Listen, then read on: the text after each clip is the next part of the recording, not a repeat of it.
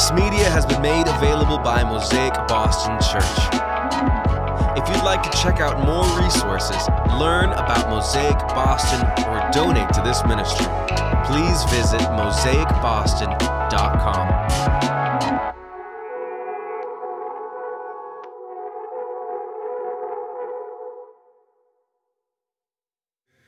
Heavenly Father, we thank you that you, the God of love, the living and loving God, sent your Son, Jesus Christ, to live the life that we were supposed to live. He did it in our stead, and to die the death that we deserve to die for our law breaking. And Jesus, we thank you that through your resurrection on that third day, on that first Sunday, the first resurrection day, you triumph over Satan, sin, and death. The greatest enemies, our greatest enemies, were placed as a foothold under your feet. And Lord Jesus, we thank you that you are the life and the resurrection, and you promise that whoever believes in you, though he die, will pass into eternal life. And we thank you for the promise of the resurrection, that in the resurrection we will rise with glorified bodies, transformed bodies. And we pray, Lord, that you continue to establish us by the power of the Holy Spirit in your will, in obedience of faith. We thank you for the Holy Scriptures, Lord, and as we meditate on how Christ read the Scriptures, how he revered the Scriptures, how he submitted to them, I pray that you make us a people who love the holy word of God, and make us a people that long to be truly devout, sincere in our faith, knowing that your opinion of us is the one that matters most. And Lord, make us a people that hate hypocrisy within ourselves, that distance between what we show to the world and what we are inside. And make us a people of integrity, integrated within loving you with all of our heart, with all of our strength, with all of our mind and strength. And Lord, bless our time in the Holy Word. We pray this in Christ's name. Amen. We're continuing our sermon series through the Gospel of Mark, called the Gospel of Mark and the Secret of God's Kingdom, Kingdom Come. And the title of the sermon today is Love God and Hate Lies. You've seen the yard sign, hate has no home here. Well, then God has no home there because God hates. And that sign hates God.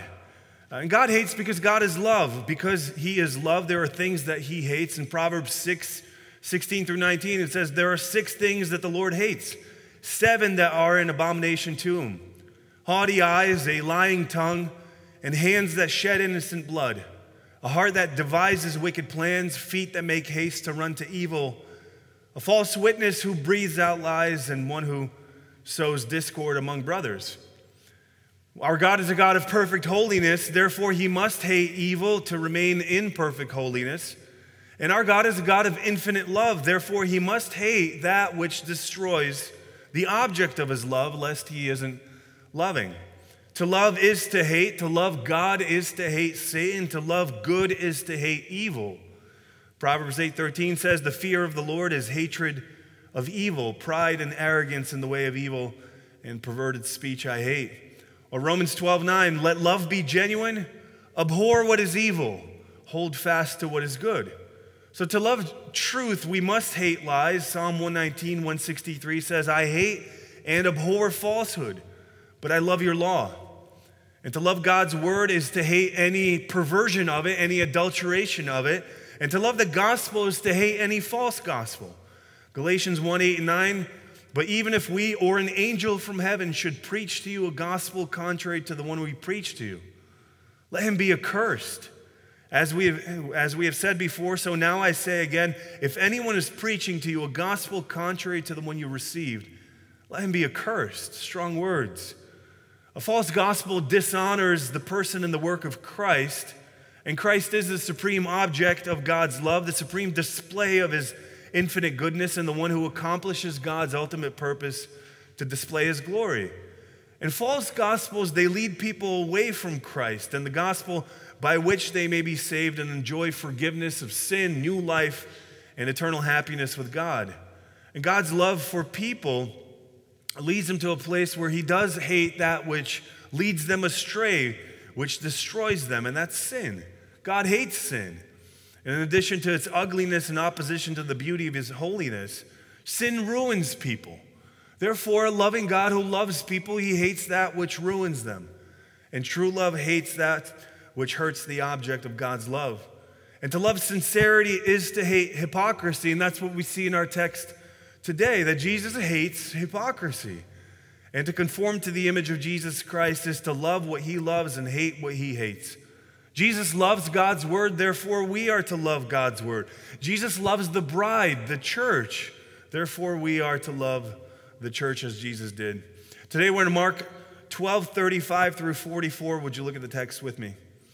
And as Jesus taught in the temple, he said, "How can the scribes say that the Christ is the son of David? David himself in the Holy Spirit declared, 'The Lord said to my Lord, sit at my right hand until I put your enemies under your feet.' David himself calls him Lord. So how is he his son?" And the great throng heard him gladly. And in his teaching he said, "Beware of the scribes who like to walk around in long robes and like greetings in the marketplaces and have the best seats in the synagogues and the places of honor at feasts, who devour widows' houses and for a pretense make long prayers. They will receive the greater condemnation." And he sat down opposite the treasury and watched the people putting money into the offering box. Many rich people put in large sums, and a poor widow came and put in 2 small copper coins, which make a penny. And he called his disciples to him and said to them, "Truly I say to you, this poor widow has put in more than all those who are contributing to the offering box. For they all contributed out of their abundance, but she, out of her poverty, has put in everything she had, all she had to live on." This is the reading of God's holy, inerrant, infallible, authoritative word. May he write these eternal truths upon our hearts. 3 points to frame up our time. First, love the scriptures like Jesus. Second, hate hypocrisy like Jesus. And third, love sacrificial devotion like Jesus. First, love the scriptures like Jesus.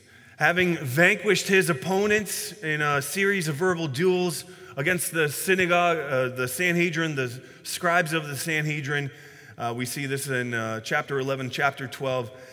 He silenced the crowd. He silenced the religious establishment, the religious leaders.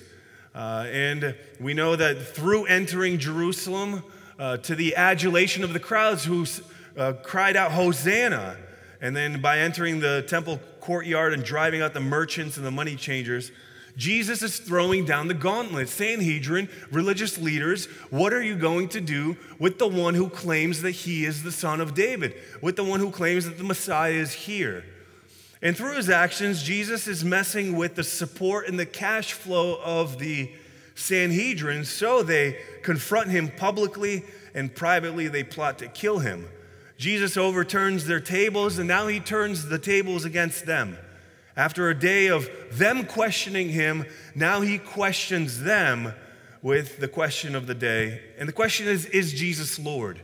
And if Jesus is Lord, Sanhedrin, what are you going to do about it? Are you going to submit to Christ as Lord? And this is verse 35. As Jesus taught in the temple, he said, "How can the scribes say that the Christ is the Son of God?" And in the Greek where it says he taught in the temple, it says he answered, meaning he's answering their silence. He has silenced them. They should have then humbled themselves and said, "Lord, we humble ourselves underneath your authority and the teaching of Scripture," but that's not what they do. So he now answers their proud silence by asking them a question. Jesus had already entered Jerusalem in triumph. He has been hailed as the vanguard of David's restored dominion. This is the Messiah. He is here. The people have accepted him.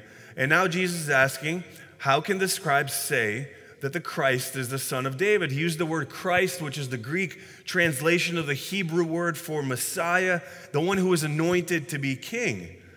Jesus had accepted the messianic praises. He is the son of David. But by asking this question and by starting this conversation, what Jesus is getting at is the Messiah only the son of David? Because if the Messiah is only the son of David, then the Messiah is only king of Israel. And that's what they thought. That's what Israel thought that the Messiah is going to be. Because David was the greatest king Israel ever had. The Messiah is David's son. Therefore, the Messiah is going to be a king just like David, a king of only Israel. And this is where they wrongly assumed that God was the God of only Israel, that God was the God of only their people, only their nation. And so Jesus here is expanding the definition of the Messiah by asking, how can the Messiah be only David's son? What the people could not see is that while Jesus came as Israel's Messiah, he didn't come to save Israel from Rome. He didn't come to save them from the occupying forces. He didn't come to restore Israel to their former glory. He came to save them. He came to save them from their sins, but not just them, also people from every tribe, tongue, and nation. Their expectations were not too high for the Messiah, they were too low. The scribes of Jesus' day interpreted the messianic prophecies to mean that Israel's Messiah would be a biological descendant of David and a great king to return Israel to its greatness. And this makes all the more surprising what happens next. Jesus goes on the offensive not against pagans, but against Jewish scribes who teach that the Messiah is simply the son of David. So Jesus, in verse 36, says, David himself in the Holy Spirit declared, the Lord said to my Lord, sit at my right hand until I put your enemies under your feet. And here King Jesus quotes Psalm 110, which was authored by David. But Jesus doesn't say David himself declared. He says David himself in the Holy Spirit declared. And here Jesus is revealing how he viewed Scripture, how he viewed the Hebrew Scriptures, the Old Testament, as we call it, that the Holy Spirit is the one that penned the Scriptures through David, through the authors. And here we see the Holy Trinity.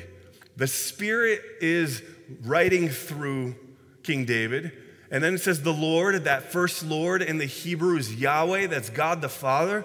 And the second Lord is Adonai, which is Lord, which is Jesus Christ. So God the Father says to God the Son, sit at my right hand until I put your enemies under your feet. We have the Holy Trinity right there in that text. But how does this inform your understanding of Holy Scripture? Do you view Holy Scripture as Jesus did, that it was written by the Holy Spirit, the third person of the Trinity? 2 Peter 1:16 says, for we do not follow cleverly devised myths when we made known to you the power and coming of our Lord Jesus Christ. But we were eyewitnesses of his majesty. For when he received honor and glory from God the Father, and the voice was borne to him by the majestic glory, this is my beloved Son with whom I'm well pleased.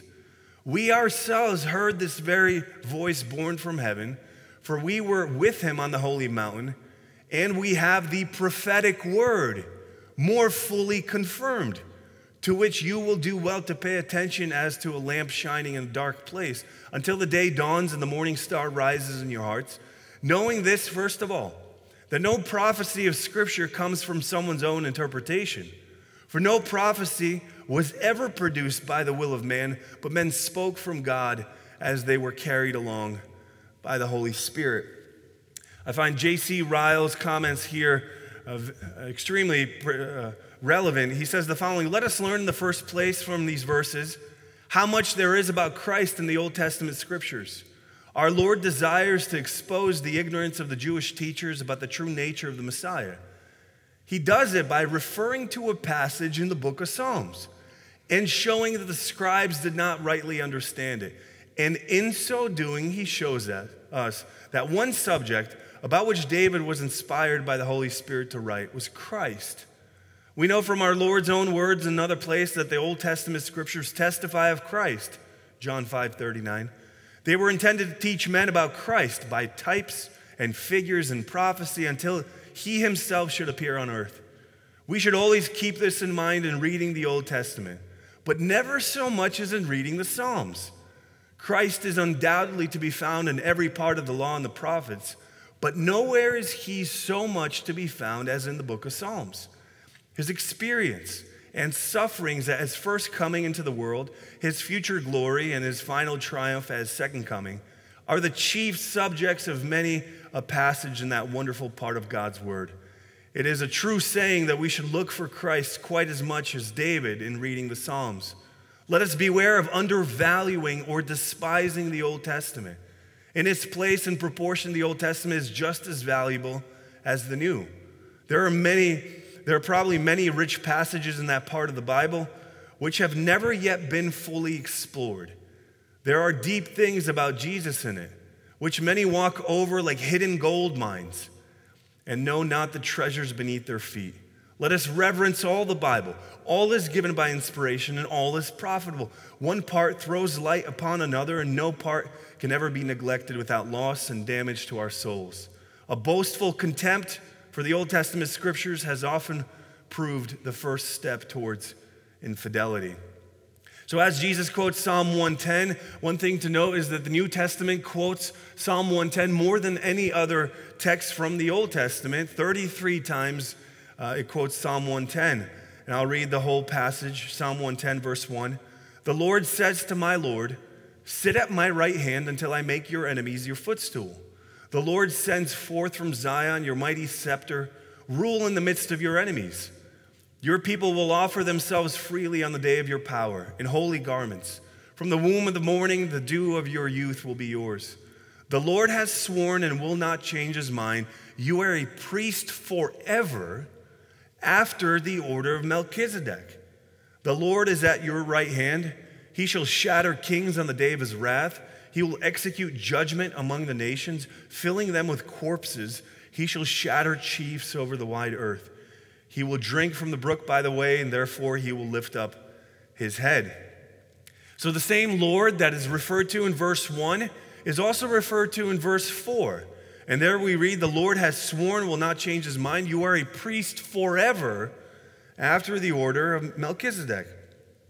And so we see here that not only is the Lord on the throne, not only is the Lord the king, but he's also the priest.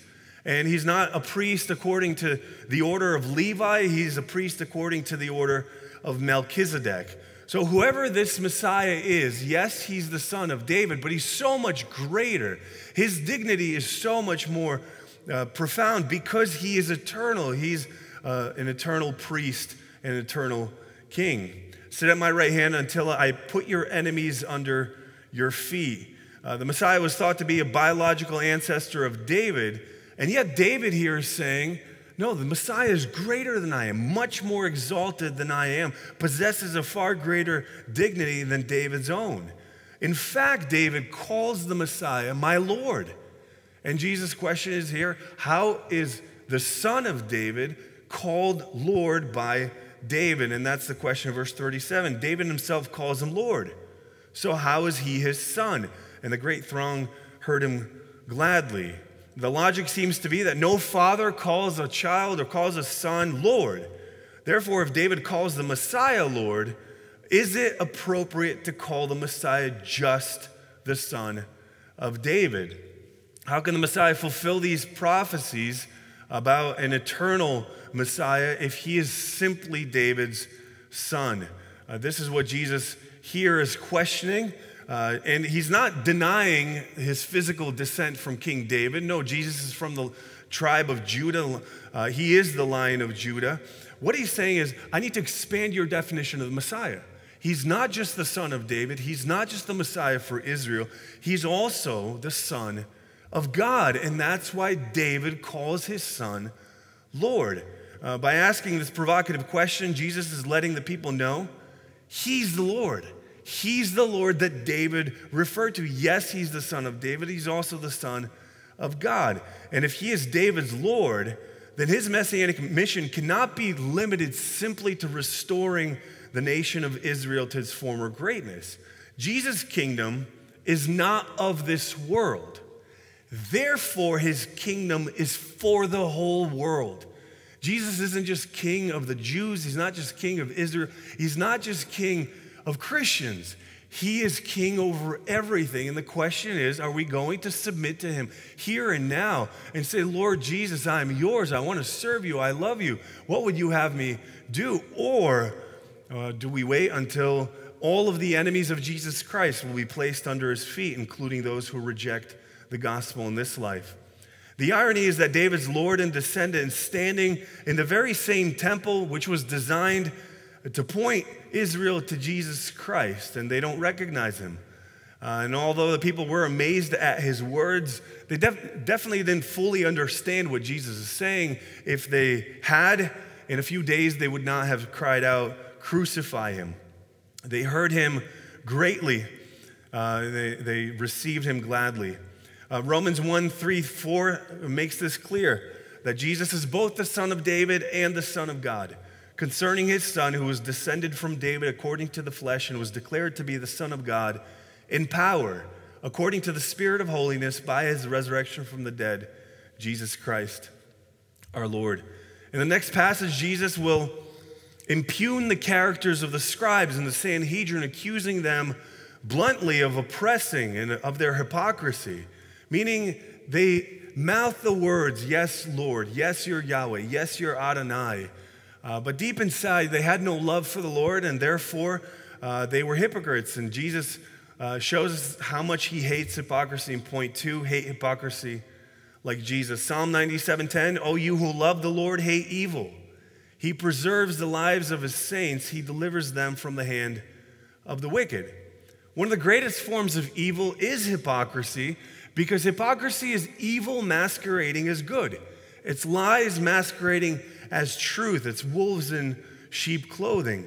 How odious is the sin of hypocrisy in the sight of Jesus. So he says in verse 38, "Beware the scribes who like to walk around in long robes and like greetings in the marketplaces, and have the best seats in the synagogues and the places of honor at feasts."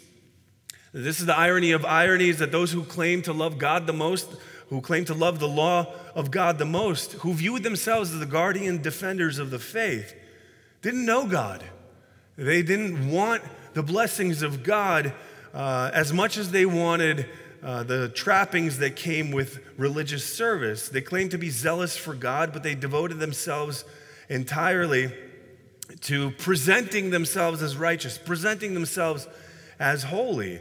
These men may strive to please God in some sense, but they love the perks of holiness. They love walking around their flowing robes, receiving the greetings of the people, taking the seats of honor, talking as if they know the Lord when they don't. And then Jesus exposes that they're actually using this front, this facade, this posturing as a means to evil gain. And when Jesus says, "Beware the scribes," he's not just saying, okay, beware of those religious people out there. He's saying, beware of the same hypocrisy in their heart. Beware of that same hypocrisy in your own. Hypocrisy is so dangerous because it's lies that people begin to believe themselves. It's self-delusion. And if you think you're right with God, if you think you're righteous, if you think you're a good person, you start to begin believing that. And you want to be around people who think you're righteous, and this is exactly what these people were doing. In an honor-conscious Greco-Roman society, these distinctions about the robes and the seats and the positions of honor and the greetings, they were important signs of status. And what Jesus is saying, that's what was most important to them than the delight of God the Father.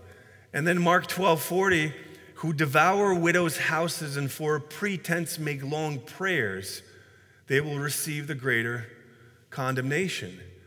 They were devourers of the good of the poor, saying they did so on the grounds of justice, but in reality they were destroying those on the fringes.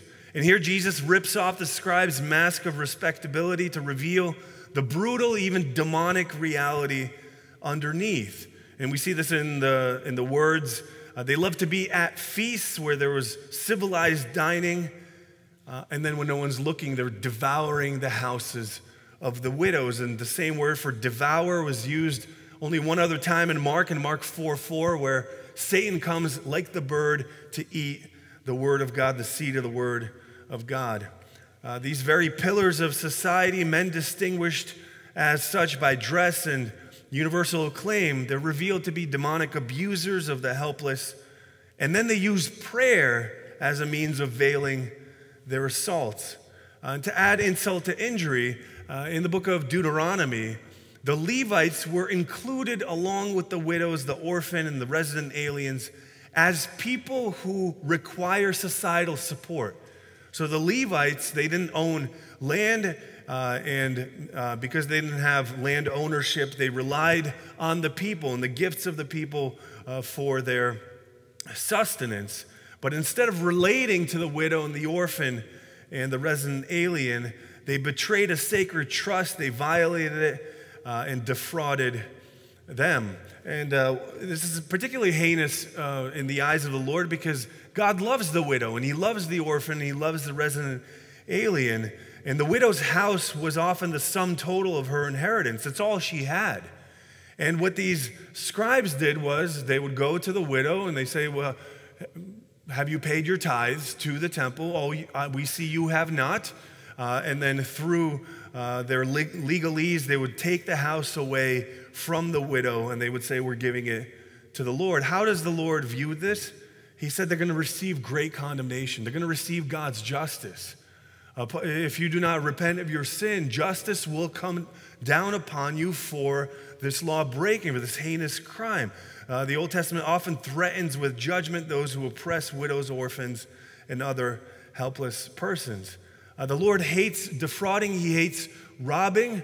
If you've ever been robbed, if you've ever been defrauded, you know that feeling of violation. I was actually surprised by this. A neighbor ran up to me a little while back. He said, have you seen my daughter's bicycle? They had parked it in the back of the condominium association, and then someone came and just took the bicycle. And I will never forget this is a very established, even-keeled gentleman, and I will never forget the look of disgust and as if he was violated on just a bicycle. Well, people defraud all the time, that we live in an evil world, and the Lord sees and the Lord will bring justice. And we as believers, we are to be thankful to the Lord for that the Lord hates evil and he will judge it. And the question we got to ask, is there evil in my life, in my heart, that the Lord hates, that the Lord wants to condemn? If so, I need to repent, and that's how you battle hypocrisy. You battle hypocrisy by saying, Lord, yes, I present myself as a follower of Christ, but when I get on my knees, I know my sin, I know my evil, and you know it as well. Lord, forgive me. Lord, give me grace and help me put this evil to death. These were people that used evil and they used the excuse that good will come, or we'll take the houses, we're going to build up the temple. And St. Paul writes in Romans 3:8, why not do evil that good may come? As some people slanderously charge us with saying their condemnation is just. Isaiah 10 makes this practice of the scribes as they oppress the widows clear. Isaiah 10:1, woe to those who decree iniquitous decrees, and the writers who keep writing oppression, to turn aside the needy from justice and to rob the poor of my people of their right, that widows may be their spoil and that they may make the fatherless their prey. What will you do on the day of punishment in the ruin that will come from afar? To whom will you flee for help, and where will you leave your wealth? Nothing remains but to crouch among the prisoners or fall among the slain. For all this, his anger has not turned away, and his hand is stretched out still. The oppressors are set to defraud their victims with evil writs or iniquitous decrees or documents that would come from a scribe. They would seize the property because they said, look, according to our documents, you haven't paid the tithes, so we're taking it. And Jesus Christ, he hates this hypocrisy, he hates this injustice, he hates this evil. And above all else, he hates the fact that these people presented themselves as righteous and they were using their pseudo-righteousness as a cover for evil. The Lord reserved his strongest language, his strongest and heaviest denunciations against hypocrisy. Yes, it's bad enough to be led away and captive to open sin and to serve diverse lusts and pleasures, but it's even worse to pretend like you're having a living faith, but in reality, you serve the world.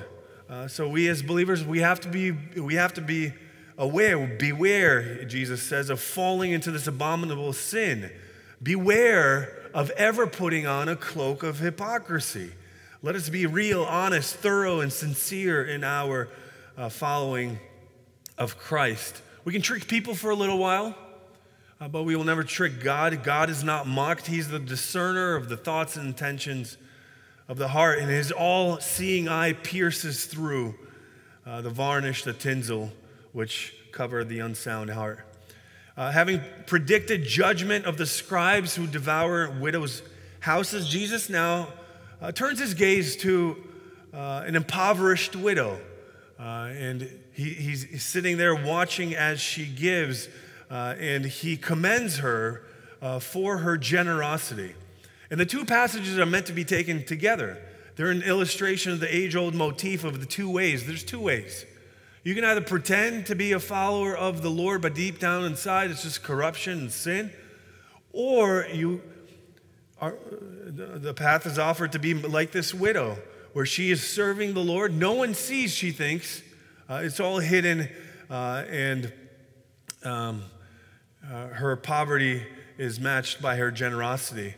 So we are to be careful to, yes, believe the right things, but also live our lives in a way that our lives adorn the doctrine of Christ. This brings us to the third point. Love sacrificial devotion like Jesus. Verse 41, he sat down opposite the treasury and watched the people putting money into the offering box. Many rich people put in large sums. It says he sat down, and the sitting could be significant, especially after Jesus just claimed to be the Lord sitting at the right hand of Yahweh. And he sits opposite the treasury, and most exegetes say this treasury is part of the woman's court that had 13 brass receptacles shaped like trumpets. And you would come up to the brass receptacle that's shaped like a trumpet, and you would put your coins in. There was no paper currency at the time. So when people threw the coins in, the more coins, the bigger the coins, the heavier the coins, the more noise they made. And when this poor widow brings her money, there's not much noise. Verse 42, a poor widow came and put in 2 small copper coins, which make a penny. This is the least valuable of the Roman coins, the smallest coin in circulation. She's giving all she has, but it's not much. And Jesus is there, and he's watching, and he's sitting. Verse 43, he called his disciples to him and said to them, truly I say to you, this poor widow has put in more than all those who are contributing to the offering box. And all those contributing, Jesus is using that phrase collectively. That this one widow gave more, according to Jesus, than everyone else combined. Why? Because of verse 44, they all contributed out of their abundance, but she out of her poverty has put in everything she had, all she had to live on. All she had to live on, that phrase is even her whole living. It's the word bios is used, literally means life. She's given all she had. She's given her life, everything she had for her life. And the crucial thing we learn is not the quantity that gives, but the scarcity from which one gives what's subsequently left over. And it's more commendable to give out of poverty than out of abundance, according to the Lord. And I do want to point out that the Lord notices. The most sacrifices that we make for the Lord, no one sees, but the Lord does see, and the Lord does notice, and the Lord does keep track. And the depth of the widow's sacrifice is emphasized by the repetition at the end. She gives everything she has. When the rich young ruler came to Jesus Christ and said, how can I obtain eternal life? How can I inherit eternal life? Jesus says, go sell all that you have, all that you have. Here she gives all that she has. One thing to point out is, on the one hand, Jesus excoriates the Sanhedrin and the temple and the institution and its corruption. On the other hand, he points to this precious soul within the institution that doesn't know about all the corruption she's giving out of her love for the Lord. We see this example all throughout the scriptures. In the book of Luke, we see Zechariah, Elizabeth, Simeon, Anna, all who go to the temple to pray as expressions of their piety. But then also in the book of Acts, we see Stephen get up and preach a sermon in which he excoriates the temple and predicts its destruction by God. So it is possible to recognize the corruption of an institution, the venality of its officers, at the same time to admire the piety of the simple souls who devote themselves to an innocent faith. Jesus' point is that what sinful men and women regard as piety, like the scribes did, well, Jesus doesn't really care about that. The scribes had their robes and they had their seats and they had their greetings. They thought they gave a lot to the Lord, but the Lord is saying he cares more about the precious state of the heart of this woman.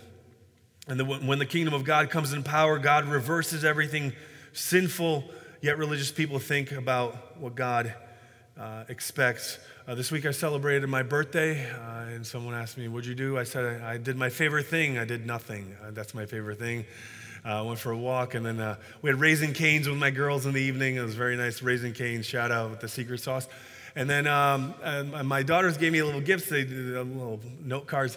My youngest daughter gives me this card that she drew. It's beautiful. Dad, you're the best dad ever. Thank you, thank you. And a picture, beautiful. We're holding hands. And then I open up. There's a dollar bill inside. And I was like, no way. And I was like, a dollar bill. And I'm looking at it. I was like, it's a dollar bill. Baby, do you know inflation? Come on. It's not worth anything. You can't buy a thing. Maybe that's why she gave it to me. Dad, I know inflation. No, she's in first grade. She doesn't know about that. It's all she had. This is like her greatest treasure. I'm 6. What can I get my dad? I'm going to make him a card, and I'm going to give him my net worth. Here you go, $1. I'm never going to spend that dollar. I've got it on my mantle. I'm never going to spend it. It's so precious to me. That's what the Lord is saying. God looks at the heart. God notices not how much, but from how much. And God does not look at the size of the gift, but the dimensions of the sacrifice behind it. God looks at the heart of the giver. And the depth of the widow's sacrifice is emphasized by the repetition at the end. She gives everything she has, even her whole living, all of her life. And the widow is a fitting conclusion to the Lord's public ministry and his call to discipleship. Jesus said, this is what it means to follow me. You take up your cross, deny yourself daily, and follow me. And here she is, a true disciple, because she's lost her life for his sake, as Jesus says all true disciples will do. And he, like her, will also give everything he has for the temple, but not the second temple, but the third temple.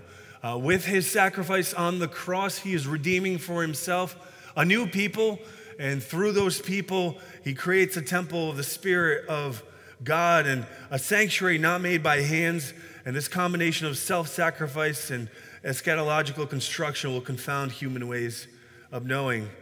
Jesus raises this contrast not to encourage us to give all that we have away, but rather to make the point true piety, true faithfulness, true following of the Lord will often go unnoticed. True devotion will often go unnoticed because it's unassuming, because it's private.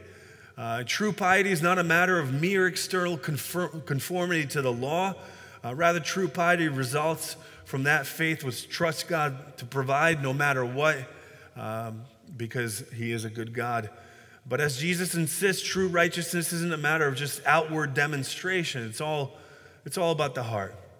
And then ultimately, we don't, even with this widow, even this widow needed a righteousness that is not her own. She needed someone to die for her sins, to ransom her from the condemnation that we deserve. And that's exactly what Jesus will do on the cross.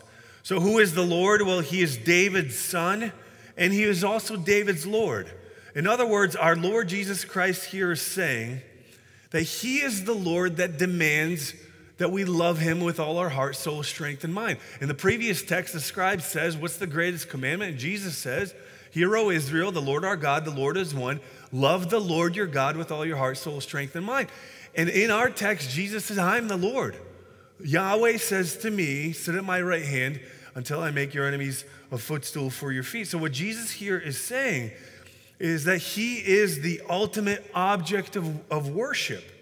And the fact that Jesus of Nazareth was and is Almighty God is the single fact that unlocks the secret of your existence and the secret of the existence of every human being.